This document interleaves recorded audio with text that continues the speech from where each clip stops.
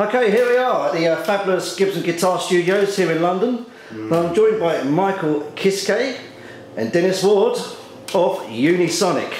Yes. And August 1st, have a new album out, Light of Dawn. And at the moment, we can have a little taste of that, your new EP, For the Kingdom. Dennis, Michael, how are you? Well, very good, very good, very good. I mean, this day has been much easier than the previous 2 days. It's not so packed with interviews. It's a lot more easy. Yeah. Time to watch, look at the guitars and stuff. Of course, I suppose you do have these press days, and come in somewhere like here, you know, like I just mentioned, like you're like a little kid in a candy store. You can walk around and look at all these fabulous guitars, you know. So like, you know, you tend to like swap one over one of your suitcases when you're here. Yeah, I would like to steal a few. Anyway, let's talk about the album. It's your second album with Unisonic, and first and foremost, people sort of refer to Unisonic as well, especially Cole Hansen in the band as well, as a super group. Yeah. Is that something you're comfortable with? I don't even know what that is. I hope we're super. We're super. We're just super. We're like some like. I think we're a super group, but I think I have something else in mind with it. I was like, there's a space between super. It's super group. We've been referred to as all-star, but I think it has more to do with the years behind us. The beauty of the members. Exactly, we're so pretty.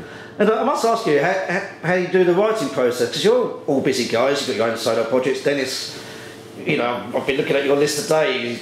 You're producer of so many albums out there, you know, and Cole's got his own Gamma Ray. So, exactly how do you write the album? I mean, obviously, it's Pro Tools and all that, but how do you come up with the ideas? You plan on writing it. You make a schedule and demand yourself that you do it in that amount of time. And I actually started writing end of last year, mainly January was my main songwriting month, and pretty much got the main songs done in a month, a little over a month. It was really quick. I mean, compared to the first one, which I thought took forever. And we didn't finish until Kai arrived.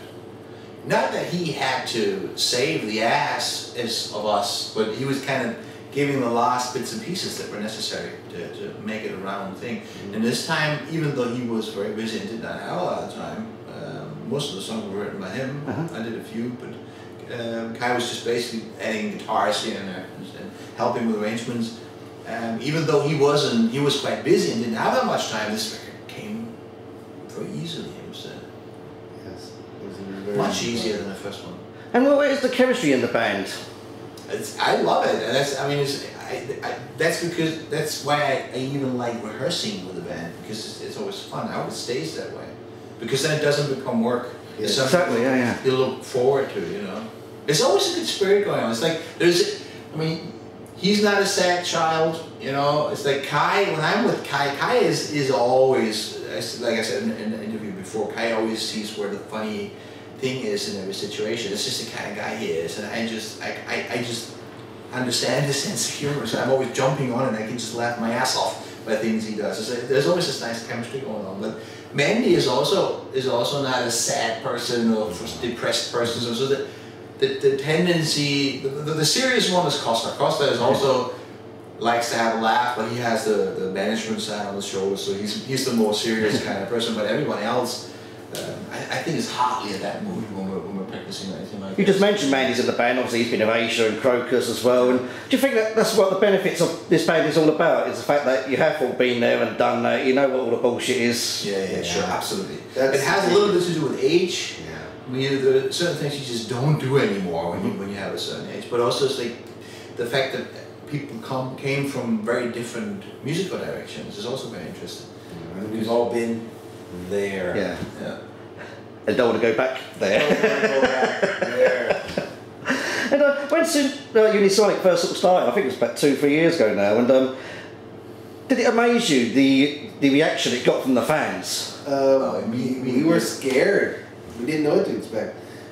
And then when the first reaction came, especially when Kai joined the band, a lot of people don't know that our first official show with Kai was in Tokyo at the Loud Park Festival. 10,000 people, huge concert, and I was shitting my pants. And went out there, and the acceptance was overwhelming, and it's one of the best concerts I've ever had, period. So I thought it was 70,000 people, but because it sounded like it, but it was only 10,000 I heard. He needs glasses. And let's talk about the artwork for the album, because it's got a fantastic piece of artwork there. It's futuristic. And where did the idea of that come from, and who was the artist? I did it all. I mean, we wanted to have something that fits a little bit the first cover. It has this planet with the loudspeaker and the space kind of thing. And then Costa had the idea of taking the U of Unisonic and making a spaceship out of it. And those ideas were given to the guy, Martin Häusler, who did it, and he just nailed it. It was just... His first draft is basically what you have. It was on the spot. And was that an idea from you to him, or was that an idea from him to you, kind of No, thing? it was from us. We had The idea came up with, I was always a fan of like Boston and flying UFO guitar and Journey with their flying beetle, whatever that was. And I was like, God, I think to be a cool band, you gotta have your own UFO. That makes you special. Wouldn't it be great if we had our own UFO? And then Costa threw out this steampunk idea. I didn't even know what the hell it was. And he showed me pictures and examples. And then I researched myself a little bit and figured out, okay, I've seen it for years. I didn't know. And then he threw this idea at us with the UFO and the steampunk idea with the UFO being held up with balloons and strange shit. And I was like, I can imagine it, but will it be as good as my head imagines it? And yes, Martin Häusler nailed it.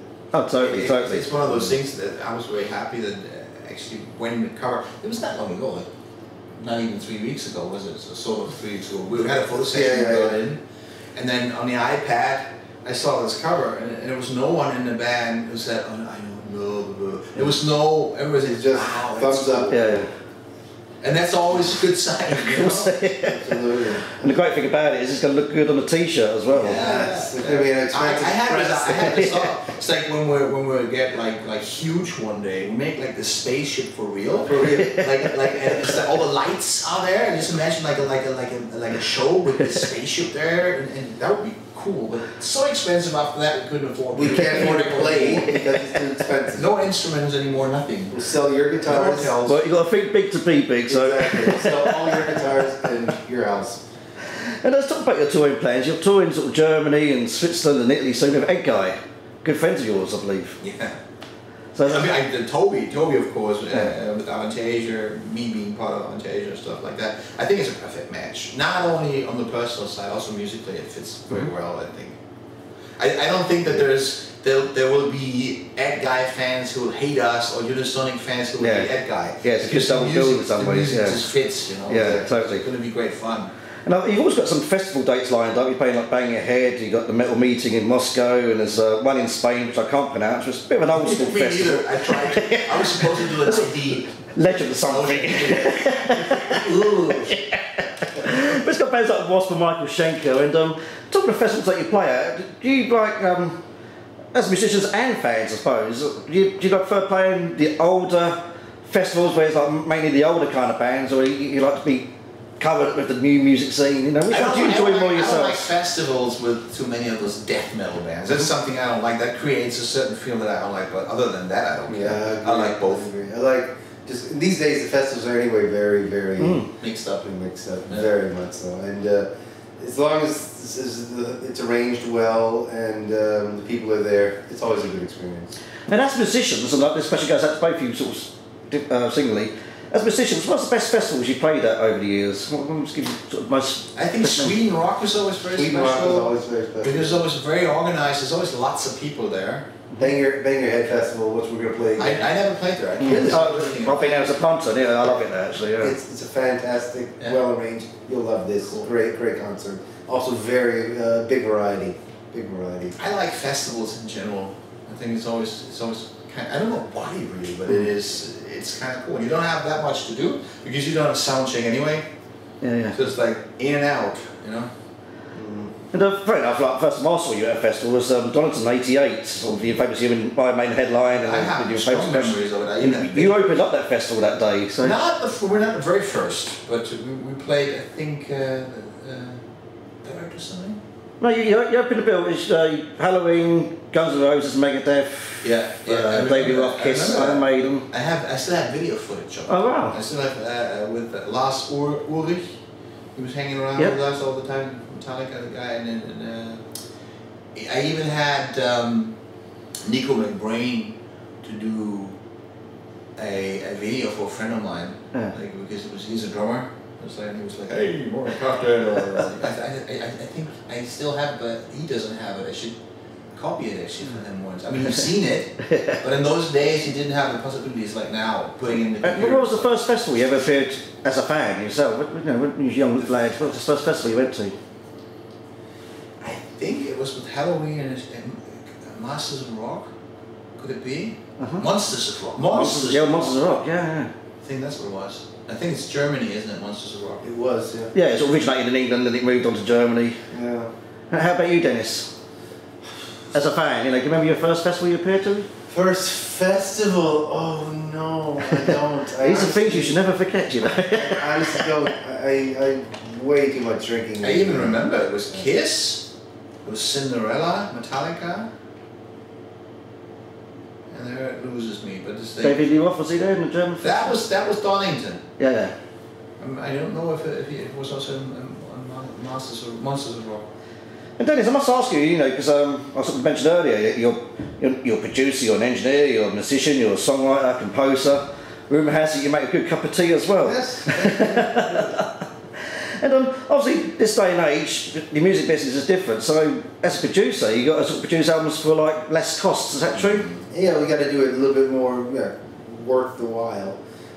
Studios have also come down in price too. Thank God for that. It's got to make sense for me. I'm not going to just produce something anymore. I think whatever, got to make a buck. I can make money doing other stuff, to be honest. I'm a bit more selective than I ever was.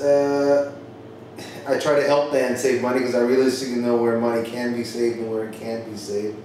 However, that being said, I'm not willing to just do it just so that we can have a good time with each other. Yeah. I've done too many years to just have another experience. I've had enough good times, yeah. I'll still have to do those good times with my band. Yeah. And for you, Michael, working with Dennis, obviously he's producer of Unisonic. Now, obviously, there must be times where you're thinking, I want the song to sound like this. Does Dennis say to you, well, I'm the producer, I know what I'm doing, it's going to sound like this? It hardly happens. I mean, it is. Sometimes there are things where we have, there are things that we point out, we say, like, I like to have the vocals a bit more wet, whatever, things like that. But in general, I don't think it ever goes completely in the wrong direction or something like that. No, we discuss things, get to the point. Yeah. And okay, it's been great talking to you. I know you're busy, boys. I know you've got to dash to get to the airport, so we took a whole lot more, but I'm sure we'll talk again another day. Cheers. Michael, Dennis, it's been great to talk to you, and all the best for the future of Unisonic. Thank you very much. Go and see them. The album, Light of Dawn, is out August the 1st on earMusic. Thank you. All the best. Take care. Thanks a lot. Really.